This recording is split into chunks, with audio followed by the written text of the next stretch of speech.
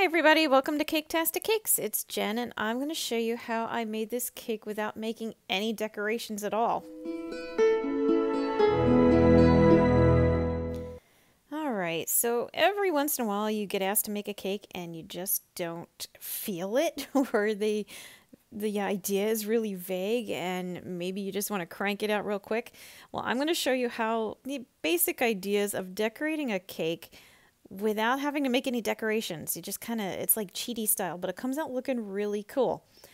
Okay, I started with a chocolate cake. This is my chocolate cake with chocolate icing, and I got a whole bunch of different kinds of chocolate candy. And I'm going to start by taking my cake, and I covered it in icing. I'm cleaning it up a little bit, making the sides a little smoother, cleaning up the top. No big deal here, right? And then I topped it off with some chocolate ganache I made. I let it get a little too thick so it didn't run down the sides as much, but it's alright, you know, just kind of smooth it off with my spatula, force it over the edge a bit, make my own drizzles like that a little bit. Darn it, I'm going to get my drizzles. And then moving on, okay?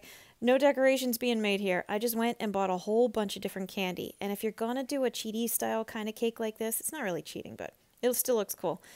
Go with different shapes, different colors, different sizes. And when you start building your cake, start with your large things first.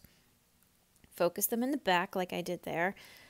Pull it forward toward the front of the cake as you stack and build, and just keep filling it in. So you have the large pieces. I've got some chocolate bark. I've got Reese's peanut butter cups. I've got Rolos. I've got all kinds of stuff. But the idea is it's all chocolate. It's different shapes, different sizes, different textures, you know, have it come follow it down the drizzles on the side of the cake, you know, make it look like the candy's running off the side. And as you fill it in, you're going to end up with little gaps, and that's when you put the smaller pieces like that in. So everything gets filled in, and then again, you don't want it just one layer. Start stacking it, so pile it up. Did you just see that little hand there? I had to fight my family while I was making this cake because they're like, ooh, candy.